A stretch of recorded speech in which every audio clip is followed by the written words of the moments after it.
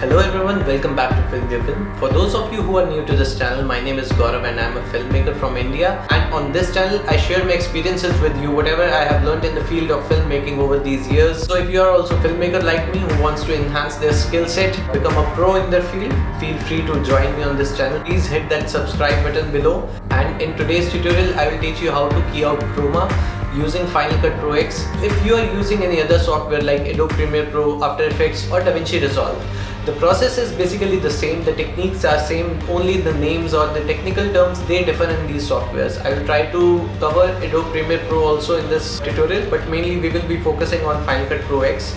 And I find Final Cut X one of the best softwares for keying out chroma or green screen. Let's dive into today's tutorial. So we are inside of Final Cut 10, and within few easy steps you will come to know why I find it the most easiest and intuitive software for keying out chroma, and yes, one of the most advanced also. And I have here imported 3 clips into my timeline, 3 different clips to narrate 3 different scenarios. Here I have a clip from Red Camera, and since it is shot in log and you can see lack of green color, so I have 2 options. Here I go to Effects panel and I type in Keyer, simply drag and drop, and then you can see this is what happens. But if I do just one more step before this, that is go into color correction, increase contrast and dial up saturation just a bit so that my software will be able to recognize green color accurately, and then I drag and drop Keyer, then you can see the software performs a much cleaner and a better key. But let us say you don't opt for the color correction, and this is what happens when you simply drag and drop Keyer. Here you have sample color option where you can select the color range. You can tell the computer, yes, this is my green color, and voila, like that it gets keyed out very perfectly. Here I have a custom background beneath it which is white in color. I have made it a habit. I can see my key properly, whether what is keyed out or not. If you go to the Keyer options in your inspector panel, under the view you have composite, you have matte, and then you have original. When you click on matte, all the white areas are the areas which have to be retained, and the blacks are the green is the chroma which has to be keyed out, and the blacks need to be perfect black. There needs to be a perfect separation between black and white. If I play it back, you can see some noise here. That's because there are holes. It did not keyed perfectly. Here's an option, fill holes. When I drag up the slider, it automatically fills the holes and makes it quite clean. Make sure not to overdo it, do it just the right bit, and then I click back to composite. Alright, here I go to matte tools, and there are a few tools. You can see a black line along this key. Sometimes it is green in color, so I can either shrink it, it shrinks the subject. See what happens when I click shrink. So make sure not to overdo it. The best practice is to remain between 0 and -1 or -2 at max. So I'll do it -1. Then there's an option to soften the edges. See what happens? It softens the edges. I'm just dragging the slider up all the way just to tell you what difference it makes. So again, not to overdo it, very little, because edges should be sharp. Then there's erode. Here's what erode will do. It will erode the colors inwards. So you have to strike a balance between shrink, soften and erode. You have to just play around until you find the perfect sweet spot. Then there's light wrap. As the name suggests, it wraps around the light as if there was some light around the subject. Again, not to overdo it. You can see it's a good key. I am satisfied with it, and beneath it you can put any kind of background that you have. Alright, this was quite simple.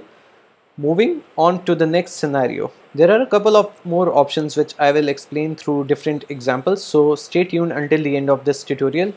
You can see green is pretty much faded.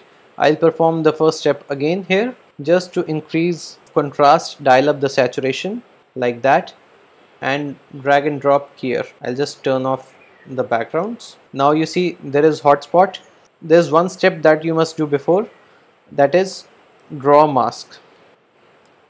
Drag and drop, and under draw mask I will just draw a mask around the subject so that I can focus only on the area that needs to be cleaned up, and like that. You already have a very good key. There's one thing that you have to make sure, that the draw mask should never be above keyer, otherwise you will see this white line. It should always be after the keyer. So like that. Here's something you can see. You know, I can see some green spill on my face. I will go in the inspector tab, options, under the keyer, and here you can see spill level. If I decrease it, you know, it introduces more green on my face, and if I increase it, it introduces magenta overall, which is the opposite of green, and like that. Rest tools, you know, are the same. You can play around and match it with the clip behind. Here I have Premiere Pro open.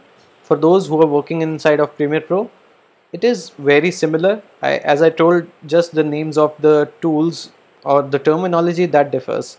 Under the effects tab, you just have to type ultra, and here goes ultra key under the key. You have to drag and drop it, and here under ultra key you select key color picker, and just pick the green color. Like that, you have a clean key. These are the crosses I do not want. You can go under opacity. Here you can simply mask out the area. The tools are similar in, you know, Premiere Pro. Here in the ultra key you can see matte generation and then matte cleanup. Here choke is similar to erode or shrink tools inside of FCP, and then you can just play around with it until you find that, you know, perfect key. Alright, coming back to Final Cut, this is the third kind of situation where I have a tracking shot. Just dragging and dropping the keyer effect, and then check in the matte if I have any, you know, kind of holes, and you can see a lot of noise around in here. So I will use fill holes to fill up the holes, and then I have a perfect green screen keyed out. Okay, and then I go to composite and I want to have a painting in the background. Alright, so I have a painting, and now since I have placed trackers on this shot needs to be done inside of After Effects, where I'll do the tracking, and by using the mask I will mask out these trackers afterwards. And then maybe you know, I can color grade it, introduce blue channel like that, increase contrast, and like that. I hope you found it useful and easy.